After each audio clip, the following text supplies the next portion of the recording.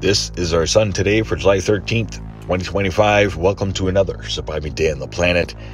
And welcome to the last 48 hours on our star. Showing imagery here brought to you by Solar Dynamics Observatory. We have multiple sunspot regions that are becoming pretty dynamic, Earth-facing. We've seen 3 strong M-class solar flares over the last 48 hours and another couple strong C-class solar flares.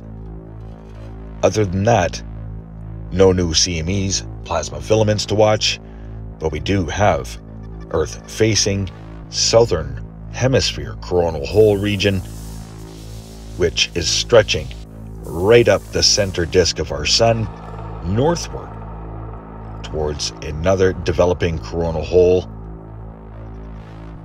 Very interesting developments with our sun and as well our planet and everything in its solar system.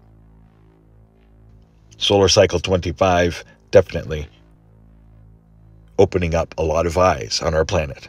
This is a look at our sunspot regions in motion, having a look, pointing out the large sunspot region that is turning into view right now in the southern hemisphere of our sun.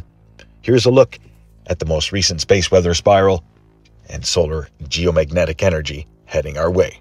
Much love, stay safe and healthy, aware and prepared. Bye-bye now. Thanks so much for watching and following along. Please share today. Aware and prepared. Bye-bye.